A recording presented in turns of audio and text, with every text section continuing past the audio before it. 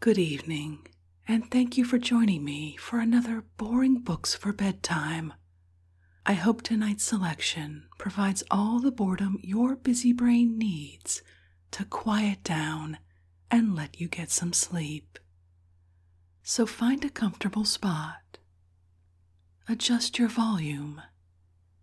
Take a nice deep breath in. Let it out slowly.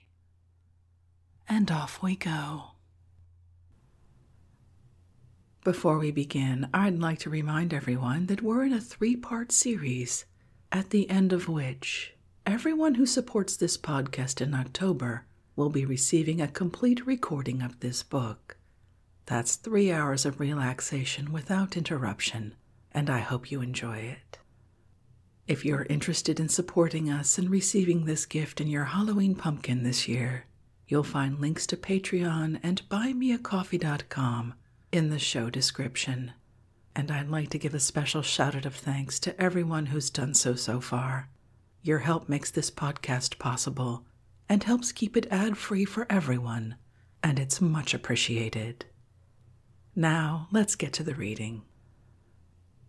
Tonight we're relaxing with Part 2 of Edinburgh, Picturesque Notes, by Robert Louis Stevenson, first published in 1878 and republished in 1903 by Seeley & Co. Limited, 38 Great Russell Street, London. Let's pick up where we left off. Chapter 4. Legends. The character of a place is often most perfectly expressed in its associations. An event strikes root and grows into a legend when it has happened amongst congenial surroundings. Ugly actions, above all in ugly places, have the true romantic quality, and become an undying property of their scene. To a man like Sir Walter Scott, the different appearances of nature seemed each to contain its own legend ready-made, which it was his to call forth. In such or such a place, only such or such events ought with propriety to happen, and in this spirit he made the Lady of the Lake for Benvenue, the Heart of Midlothian for Edinburgh, and the Pirate, so indifferently written but so romantically conceived, for the desolate islands and roaring tideways of the north. The common run of mankind have, from generation to generation, an instinct almost as delicate as that of Scott. But where he created new things, they only forgot what is unsuitable among the old, and by survival of the fittest, a body of tradition becomes a work of art. So in the low dens and high-flying garrets of Edinburgh, people may go back upon dark passages in the town's adventures, and chill their marrow with winter's tales about the fire, tales that are singularly apposite and characteristic, not only of the old life, but of the very constitution of built nature in that part, and singularly well qualified to add horror to horror when the wind pipes around the tall lands and hoots adown arched passageways, and the far-spread wilderness of city lamps keeps quavering and flaring in the gusts. Here it is the tale of Begbie the bank porter, stricken to the heart at a blow, and left in his blood within a step or two of the crowded High Street. There people hush their voices over Burke and Hare, over drugs and violated graves, and the resurrection men smothering their victims with their knees. Here again the fame of Deacon Brodie is kept piously fresh. A great man in his day was the deacon, well seen in good society, crafty with his hands as a cabinet maker, and one who could sing a song with taste, many a citizen was proud to welcome the deacon to supper, and dismissed him with regret at a timious hour, who would have been vastly disconcerted had he known how soon and in what guise his visitor returned. Many stories are told of this redoubtable Edinburgh burglar, but the one I have in my mind most vividly gives the key of all the rest. A friend of Brodie's, nested some way towards heaven in one of these great lands, had told him of a projected visit to the country, and afterwards, detained by some affairs, put it off and stayed the night in town. The good man had lain some time awake. It was far on in the small hours by the Tron bell, when suddenly there came a creak, a jar, a faint light. Softly he clambered out of bed and up to a false window, which looked upon another room, and there, by the glimmer of a thieves' lantern, was his good friend the deacon in a mask. It is characteristic of the town and the town's manners that this little episode should have been quietly tided over, and quite a good time elapsed before a great robbery, an escape, a Bow Street runner, a cockfight, an apprehension in a cupboard in Amsterdam, and a last step into the air off his own greatly improved gallows drop, brought the career of Deacon William Brodie to an end. But still by the mind's eye he may be seen, a man harassed below a mountain of duplicity, slinking from a magistrate's supper-room to a thieves' ken, and pickering among the closes by the flicker of a dark lamp. Or where the deacon is out of favor, perhaps some memory lingers of the great plagues, and of fatal houses still unsafe to enter within the memory of man.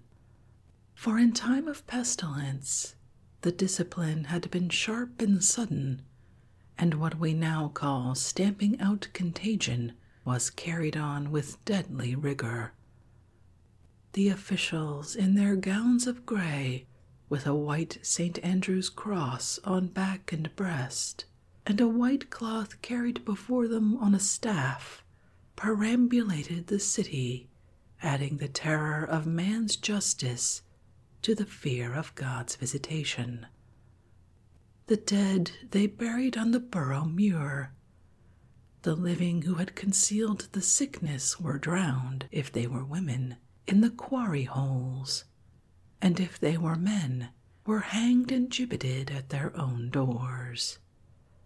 And wherever the evil had passed, furniture was destroyed and houses closed. And the most bogyish part of the story is about such houses. 2 generations back they still stood dark and empty. People avoided them as they passed by. The boldest schoolboy only shouted through the keyhole and made off, for within, it was supposed, the plague lay ambushed like a basilisk, ready to flow forth and spread bane and pustule through the city. What a terrible next-door neighbor for superstitious citizens! A rat scampering within would send a shudder through the stoutest heart. Here, if you like, was a sanitary parable, addressed by our uncleanly forefathers to their own neglect. And then we have Major Weir, for although even his house is now demolished, old Edinburgh cannot clear herself of his unholy memory. He and his sister lived together in an odor of sour piety. She was a marvelous spinster. He had a rare gift of supplication, and was known among devout admirers by the name of Angelical Thomas. He was a tall, black man, and ordinarily looked down to the ground, a grim countenance and a big nose. His garb was still a cloak, and somewhat dark, and he never went without his staff. How it came about that Angelical Thomas was burned in company with his staff, and his sister in gentler manner hanged, and whether these two were simply religious maniacs of a more furious order, or had real as well as imaginary sins upon their old-world shoulders, are points happily beyond the reach of our intention. At least it is suitable enough that out of this superstitious city some such example should have been put forth, the outcome and fine flower of dark and vehement religion. And at least the facts struck the public fancy, and brought forth a remarkable family of myths. It would appear that the Major's staff went upon his errands, and even ran before him with a lantern on dark nights. Gigantic females, stentoriously laughing and gaping with tee-hees of laughter at unseasonable hours of night and morning, haunted the purlieus of his abode. His house fell under such a load of infamy that no one dared to sleep in it until municipal improvement leveled the structure to the ground. And my father has often been told in the nursery how the devil's coach, drawn by 6 coal-black horses with fiery eyes, would drive at night into the West Bow, and belated people might see the dead Major through the glasses. Another legend is that of the 2 maiden sisters. A legend, I am afraid it may be, in the most discreditable meaning of the term, or perhaps something worse, a mere yesterday's fiction, but it is a story of some vitality, and is worthy of a place in the Edinburgh calendar. This pair inhabited a single room. From the facts, it must have been double-bedded, and it may have been of some dimensions, but when all is said, it was a single room. Here our 2 spinsters fell out, on some point of controversial divinity belike, but fell out so bitterly that there was never a word spoken between them, black or white, from that day forward. You would have thought they would separate, but no. Whether from lack of means, or the Scottish fear of scandal, they continued to keep house together where they were. A chalk line drawn upon the floor separated their 2 domains. It bisected the doorway and the fireplace, so that each could go out and in and do her cooking without violating the territory of the other. So for years they coexisted in a hateful silence. Their meals, their ablutions, their friendly visitors, exposed to an unfriendly scrutiny. And at night, in the dark watches, each could hear the breathing of her enemy. Never did 4 walls look down upon an uglier spectacle than these sisters rivaling in unsisterliness. Here is a canvas for Hawthorne to have turned into a cabinet picture. He had a puritanic vein, which would have fitted him to treat this puritanic horror. He could have shown them to us in their sicknesses and at their hideous twin devotions, thumbing a great pair of Bibles, or praying aloud for each other's penitence with marrowy emphasis. Now each, with kilted petticoat, at her own corner of the fire on some tempestuous evening, now sitting each at her window, looking out upon the summer landscape sloping far below them towards the firth, and the field paths where they had wandered hand in hand.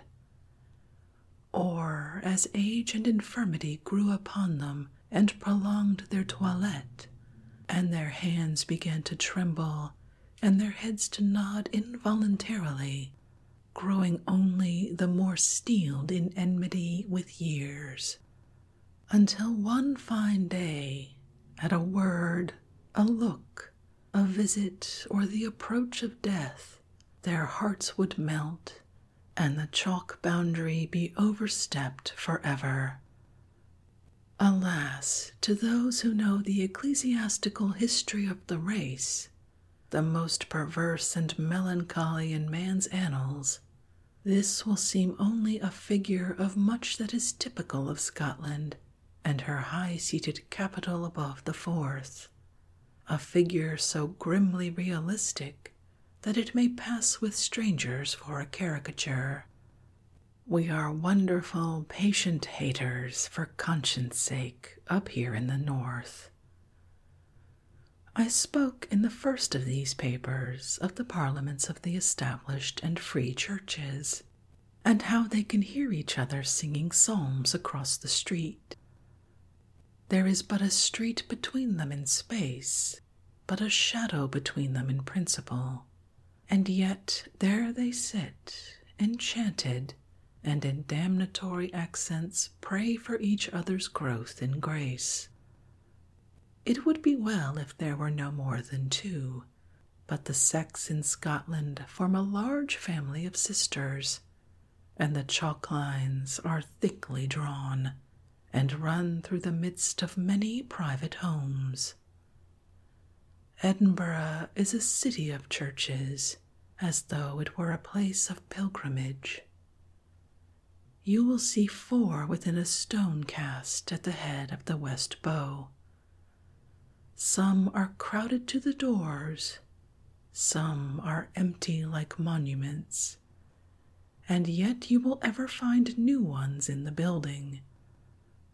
Hence that surprising clamor of church bells that suddenly breaks out upon the Sabbath morning from Trinity and the sea skirts to Morningside on the borders of the hills. I have heard the chimes of Oxford playing their symphony in a golden autumn morning, and beautiful it was to hear. But in Edinburgh, all manner of loud bells join, or rather disjoin, in one swelling, brutal babblement of noise.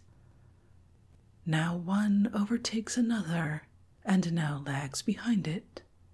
Now 5 or 6 all strike on the pained tympanum at the same punctual instant of time, and make together a dismal chord of discord.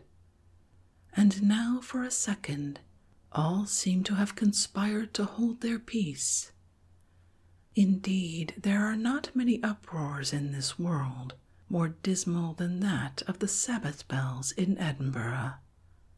A harsh ecclesiastical tocsin, the outcry of incongruous orthodoxies, calling on every separate conventicler to put up a protest, each in his own synagogue, against right-hand extremes and left-hand affections. And surely there are few worse extremes than this extremity of zeal, and few more deplorable defections than this disloyalty to Christian love. Shakespeare wrote a comedy of Much Ado About Nothing. The Scottish nation made a fantastic tragedy on the same subject. And it is for the success of this remarkable piece that these bells are sounded every Sabbath morning on the hills above the Forth. How many of them might rest silent in the steeple? How many of these ugly churches might be demolished and turned once more into useful building material, if people who think almost exactly the same thoughts about religion would condescend to worship God under the same roof. But there are the chalk lines, and which is to pocket pride and speak the first word? Chapter 5. Greyfriars. It was Queen Mary who threw open the gardens of the Greyfriars, a new and semi-rural cemetery in those days, although it has grown in antiquity in its turn and been superseded by half a dozen others. The friars must have had a pleasant time on summer evenings, for their gardens were situated to a wish, with the tall castle and the tallest of the castle crags in front. Even now it is one of our famous Edinburgh points of view, and strangers are led thither to see, by yet another instance, how strangely the city lies upon her hills.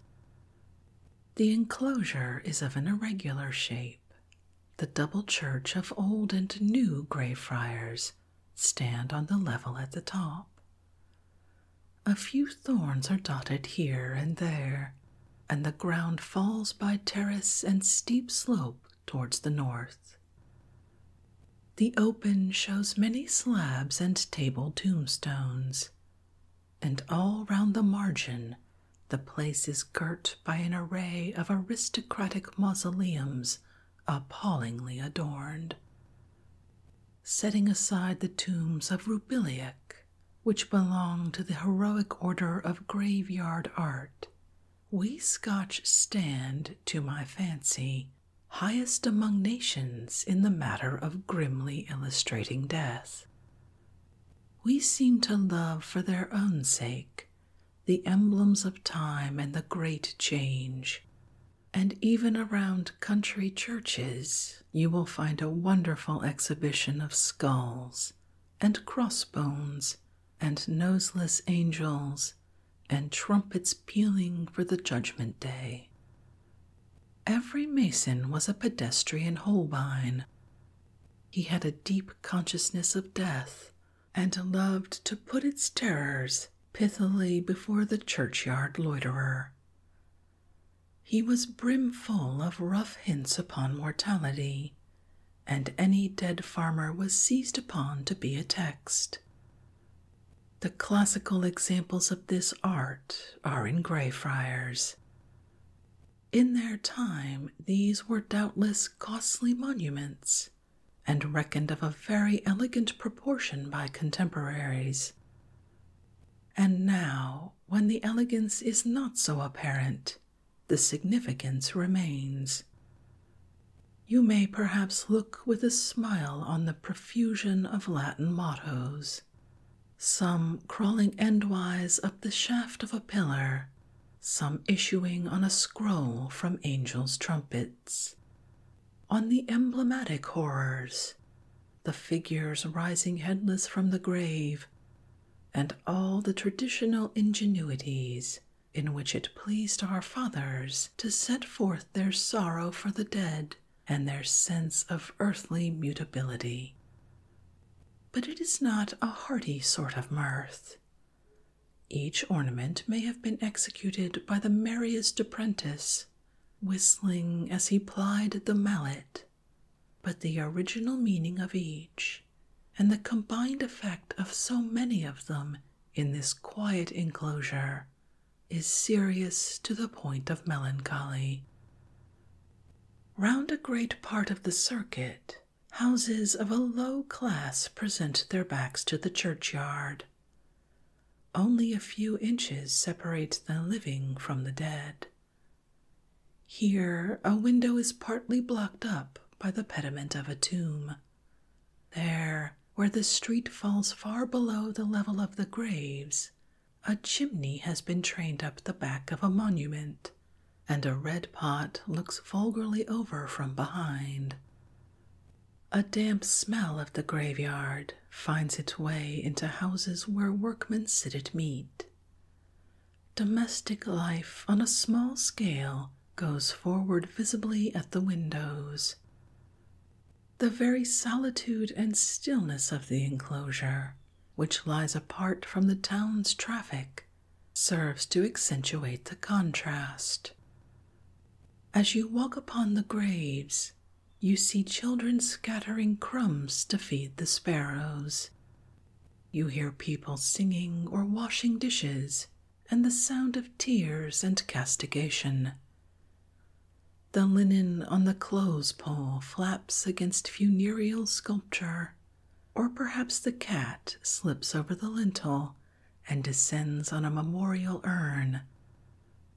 And as there is nothing else astir, these incongruous sights and noises take hold on the attention and exaggerate the sadness of the place. Greyfriars is continually overrun by cats. I have seen one afternoon as many as 13 of them seated on the grass beside old Milne, the master builder, all sleek and fat, and complacently blinking as if they had fed upon strange meats.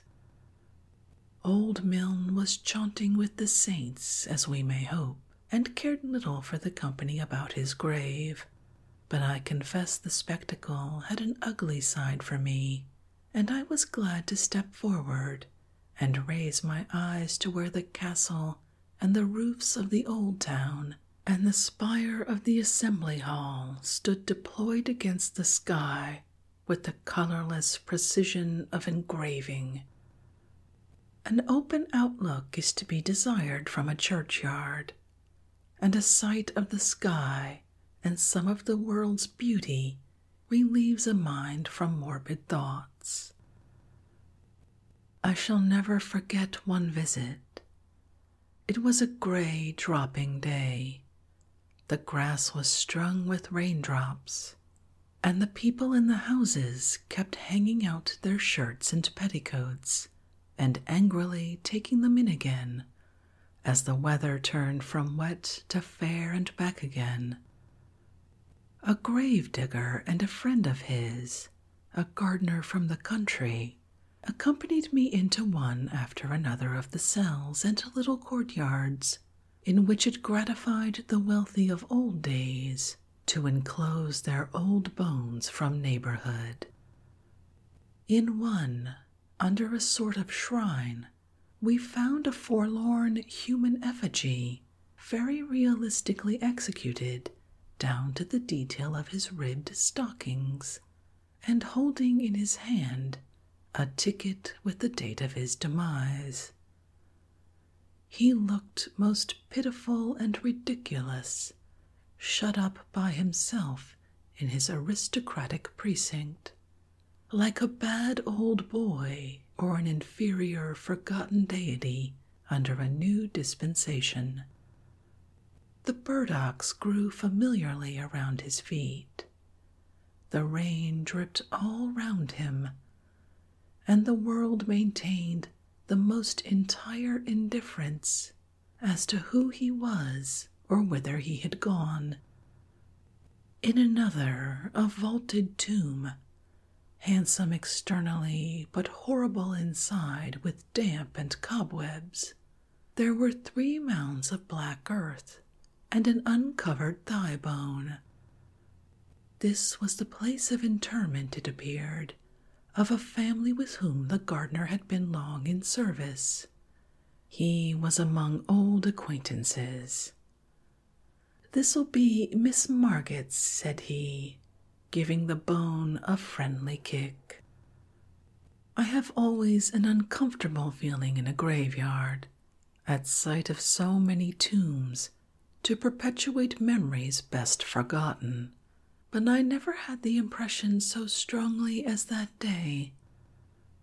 People had been at some expense in both these cases, to provoke a melancholy feeling of derision in the one and an insulting epithet in the other. The proper inscription for the most part of mankind, I began to think, is the cynical cheer "Cross Tibi," that, if anything, will stop the mouth of a carper, since it both admits the worst and carries the war triumphantly into the enemy's camp. Greyfriars is a place of many associations. There was one window in a house at the lower end, now demolished, which was pointed out to me by the gravedigger as a spot of legendary interest. Burke, the Resurrection Man, infamous for so many murders at 5 shillings a head, used to sit thereat, with pipe and nightcap, to watch burials going forward on the green. In a tomb higher up, which must then have been but newly finished, John Knox, according to the same informant, had taken refuge in a turmoil of the Reformation. Behind the church is the haunted mausoleum of Sir George Mackenzie, Bloody Mackenzie, Lord Advocate in the Covenanting troubles, and author of some pleasing sentiments on toleration. Here in the last century, an old Harriet's hospital boy once harbored from the pursuit of the police. The hospital is next door to Greyfriars, a courtly building among lawns, where on Founder's Day you may see a multitude of children playing kiss in the ring and round the mulberry bush. Thus, when the fugitive had managed to conceal himself in the tomb, his old schoolmates had 100 opportunities to bring him food, and there he lay in safety till a ship was found to smuggle him abroad. But his must have been indeed a heart of brass to lie all day and night alone with the dead persecutor, and other lads were far from emulating him in courage. When a man's soul is certainly in hell, his body will scarce lie quiet in a tomb, however costly. Some time or other the door must open, and the reprobate come forth in the abhorred garments of the grave. It was thought a high piece of prowess to knock at the Lord Advocate's mausoleum and challenge him to appear. Bloody Mackenzie, come out if you dare, sang the foolhardy urchins. But Sir George had other affairs on hand, and the author of an essay on toleration continues to sleep peacefully among the many whom he so intolerantly helped to slay. For this Infelix Campus, as it is dubbed in one of its own inscriptions, an inscription over which Dr. Johnson passed a critical eye, is in many ways sacred to the memory of the men whom Mackenzie persecuted. It was here on the flat tombstones that the covenant was signed by an enthusiastic people. In the long arm of the churchyard that extends to Lauriston, the prisoners from Bothell Bridge, fed on bread and water, and guarded life for life by vigilant marksmen, lay 5 months looking for the scaffold or the plantations. And while the good work was going forward in the grass market, idlers in Greyfriars might have heard the throb of the military drums that drowned the voices of the martyrs. Nor is this all, for down in the corner farthest from Sir George, there stands a monument dedicated in uncouth covenanting verse to all who lost their lives in that contention. There is no moorsman shot in a snow shower beside Irongray or Comanel. There is not one of the 200 who were drowned off the Orkneys, nor so much as a poor, overdriven, covenanting slave in the American plantation, but can lay claim to a share in that memorial. And if such things interest just men among the shades, can boast he has a monument on earth, as well as Julius Caesar or the Pharaohs. So long as men do their duty, even if it be greatly in a misapprehension, they will be leading pattern lives. And whether or not they come to lie beside a martyr's monument, we may be sure they will find a safe haven somewhere in the providence of God. It is not well to think of death, unless we temper the thought with that of heroes who despised it. Upon what ground is of small account. If it be only the bishop who was burned for his faith in the Antipodes, his memory lightens the heart and makes us walk undisturbed among graves. And so the martyr's monument is a wholesome, heartsome spot in the field of the dead. And as we look upon it, a brave influence comes to us from the land of those who have won their discharge, and in another phrase of Patrick Walker's, got cleanly off the stage. Chapter 6. Newtown and Town and Country. It is as much a matter of course to decry the new town as to exalt the old, and the most celebrated authorities have picked out this quarter as the very emblem of what is condemnable in architecture. Much may be said, much indeed has been said upon the text. But to the unsophisticated, who call anything pleasing if it only pleases them, the new town of Edinburgh seems in itself not only gay and airy, but highly picturesque.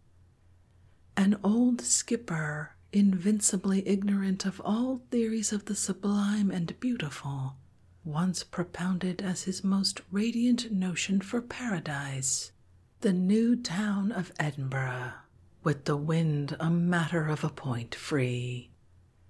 He has now gone to that sphere where all good tars are promised pleasant weather in the song, and perhaps his thoughts fly somewhat higher. But there are bright and temperate days, with soft air coming from the inland hills, military music sounding bravely from the hollow of the gardens, the flags all waving on the palaces of Prince's Street, when I have seen the town through a sort of glory and shaken hands in sentiment with the old sailor. And indeed, for a man who has been much tumbled round Orcadian skerries, what scene could be more agreeable to witness? On such a day the valley wears a surprising air of festival. It seems, I do not know how else to put my meaning, as if it were a trifle too good to be true. It is what Paris ought to be. It has the scenic quality that would best set off a life of unthinking, open-air diversion. It was meant by nature for the realization of the society of comic operas. And you can imagine, if the climate were but towardly, how all the world and his wife would flock into these gardens in the cool of the evening to hear cheerful music, to sip pleasant drinks, to see the moon rise from behind Arthur's Seat and shine upon the spires and monuments and the green tree-tops in the valley. Alas, and the next morning the rain is splashing on the windows, and the passengers flee along Prince's Street before the galloping squall. It cannot be denied that the original design was faulty and short-sighted, and did not fully profit by the capabilities of the situation.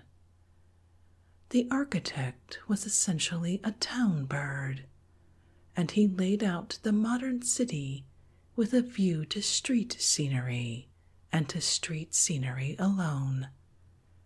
The country did not enter into his plan. He had never lifted his eyes to the hills. If he had so chosen, every street upon the northern slope might have been a noble terrace and commanded an extensive and beautiful view. But the space has been too closely built. Many of the houses front the wrong way, intent like the man with the muckrake on what is not worth observation, and standing discourteously back foremost in the ranks. And in a word, it is too often only from attic windows, or here and there at a crossing, that you can get a look beyond the city upon its diversified surrounding. But perhaps it is all the more surprising to come suddenly on a corner and see a perspective of a mile or more of falling street, and beyond that woods and villas, and a blue arm of sea, and the hills upon the farther side. Ferguson, our Edinburgh poet, Burns's model, once saw a butterfly at the town cross, and the sight inspired him with a worthless little ode. This painted country man, the dandy of the rose garden, looked far abroad in such a humming neighborhood, and you can fancy what moral considerations a youthful poet would supply. But the incident, in a fanciful sort of way, is characteristic of the place. Into no other city does the sight of the country enter so far. If you do not meet a butterfly, you shall certainly catch a glimpse of faraway trees upon your walk, and the place is full of theatre tricks in the way of scenery. You peep under an arch. You descend stairs that look as if they would land you in a cellar. You turn to the back window of a grimy tenement in a lane, and behold, you are face to face with distant and bright prospects. You turn a corner, and there is the sun going down into the Highland hills. You look down an alley and see ships tacking for the Baltic. For the country people to see Edinburgh on her hilltops is one thing. It is another for the citizen, from the thick of his affairs, to overlook the country. It should be a genial and ameliorating influence in life. It should prompt good thoughts and remind him of nature's unconcern, that he can watch from day to day, as he trots officeward, how the spring green brightens in the wood, or the field grows black under a moving plowshare.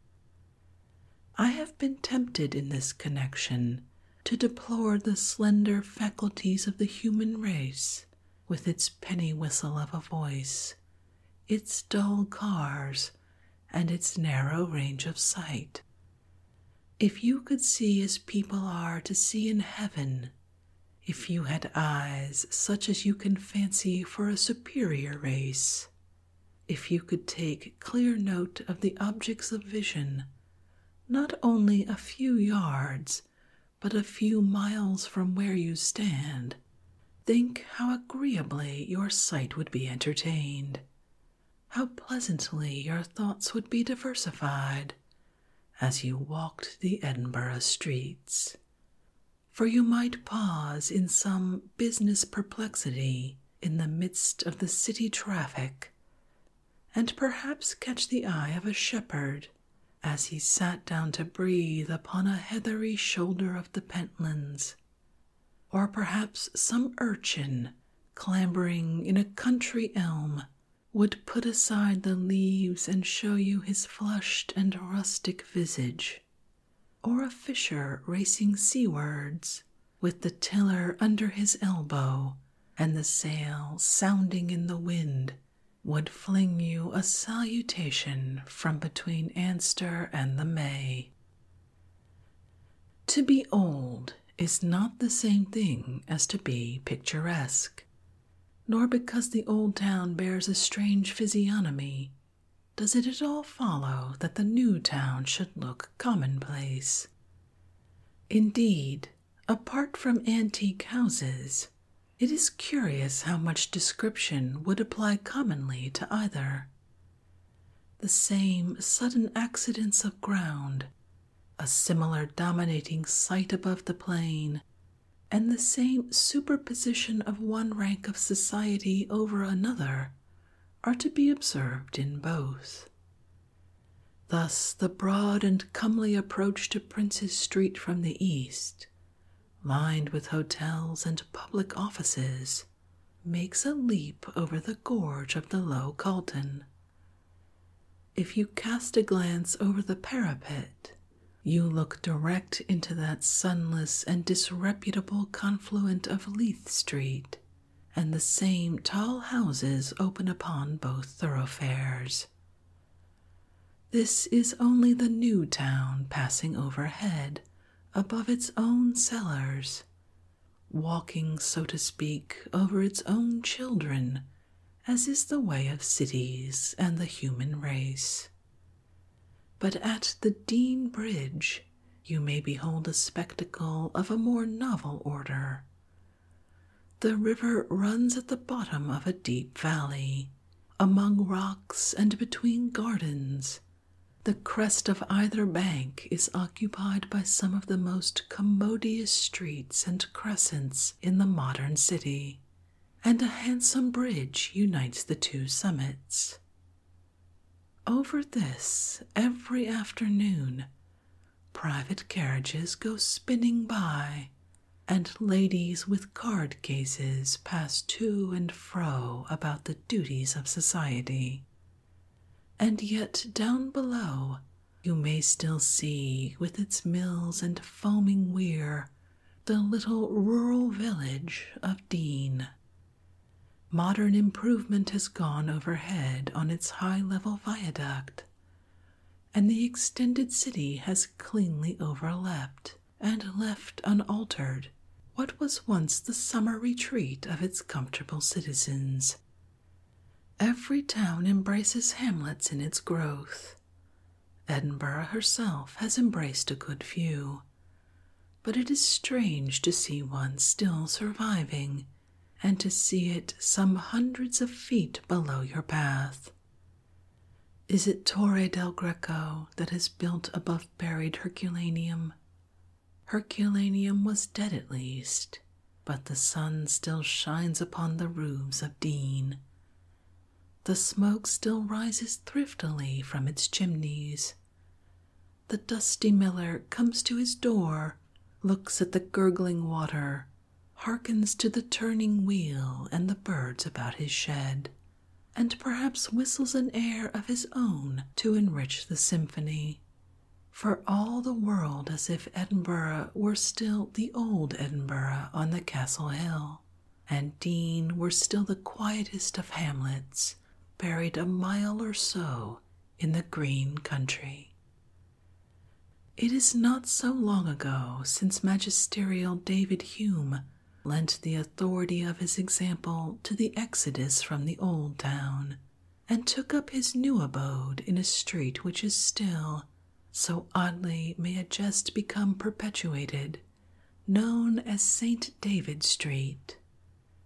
Nor is the town so large but a holiday schoolboy may harry a bird's nest within half a mile of his own door. There are places that still smell of the plough in memory's nostrils. Here one had heard a blackbird on a hawthorn. There another was taken on summer evenings to eat strawberries and cream, and you have seen a waving wheat field on the site of your present residence. The memories of an Edinburgh boy are but partly memories of the town. I look back with delight on many an escalade of garden walls, many a ramble among lilacs full of piping birds, many an exploration in obscure quarters that were neither town nor country, and I think that both for my companions and myself there was a special interest, a point of romance, and a sentiment as of foreign travel, when we hit in our excursions on the butt end of some former hamlet, and found a few rustic cottages embedded among streets and squares. The tunnel to the Scotland Street station, the sight of the trains shooting out of its dark maw with the two guards upon the brake, the thought of its length and the many ponderous edifices and open thoroughfares above, were certainly things of paramount impressiveness to a young mind. It was a subterranean passage, although of a larger bore than we were accustomed to in Ainsworth's novels, and these two words, subterranean passage, were in themselves an irresistible attraction, and seemed to bring us nearer in spirit to the heroes we loved and the black rascals we secretly aspired to imitate. To scale the Castle Rock from West Prince's Street gardens and lay a triumphal hand against the rampart itself was to taste a high order of romantic pleasure. And there are other sights and exploits which crowd back upon my mind under a very strong illumination of remembered pleasure. But the effect of not one of them all will compare with the discoverer's joy and the sense of old time and his slow changes on the face of this earth, with which I explored such corners as Cannon Mills or Water Lane or the nugget of cottages at Broughton Market. They were more rural than the open country, and gave a greater impression of antiquity than the oldest land upon the High Street. They, too, like Ferguson's butterfly, had a quaint air of having wandered far from their own place.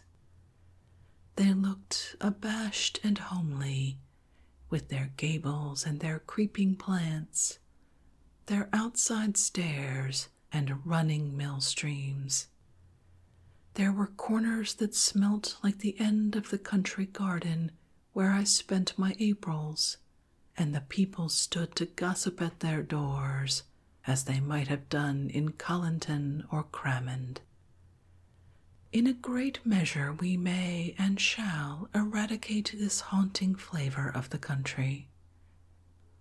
The last elm is dead in Elm Row, and the villas and the workmen's quarters spread apace on all the borders of the city.